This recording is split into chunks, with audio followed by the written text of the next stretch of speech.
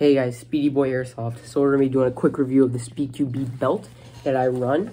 This is a very nice belt. Ooh, a little cord got stuck.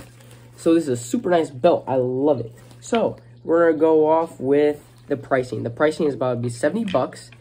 It's not going to be, I mean, it's a little expensive, but definitely worth every single penny. So the quality of this thing is out of this world. So you have this little sticky side. You can get a bunch. You can get multiple of these things, and then you can just slap on. So let's say you're running a pistol setup. You can just slap it on any setup, shotgun setup, everything. All you could think of. So now there's this, which you can, if you use these, you can just put them on there, and then you put on a bunch of like badges and everything, whatever you want.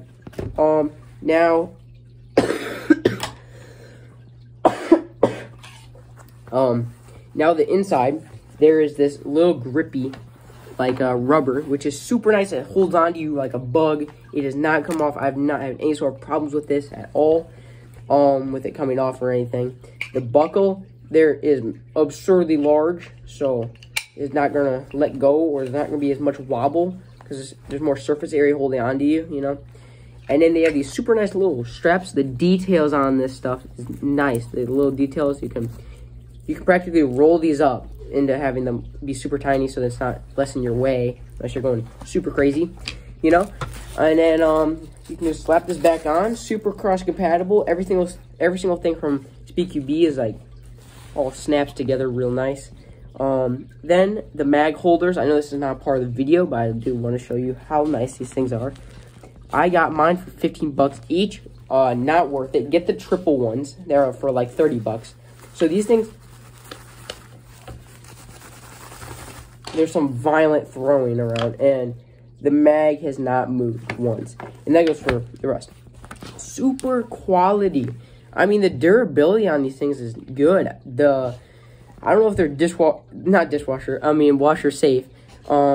Maybe, I don't know. The rubber might have a hard time with that. Crazy nice. I highly suggest this. This is the bang for your buck. Every single penny you're getting is worth it. My personal opinion, just get it. I know it might be well, first, if you're starting off, don't get this kind of stuff. Start off by getting a good pair of eye protection and then a good gun, because having a good gun always makes your experience better. Then you don't have to put a bunch of money into it. This will probably be like one of the, not last things you get, but one of the last thing you should get is a second gun. I mean, once you start getting into it, then you probably want to get a second gun, and then it adds a whole new thing to the game. Like pistol loadouts are so much fun, but all about opinion. That's about it for the video. Please leave a comment for any suggested videos or anything. I would love to make more content. I've been really enjoying it, and hopefully this helps out you guys. 9 out of 10. I don't know, really. No, 10 out of 10. You can't fix anything else. This is just perfect. All right, I'll see you guys.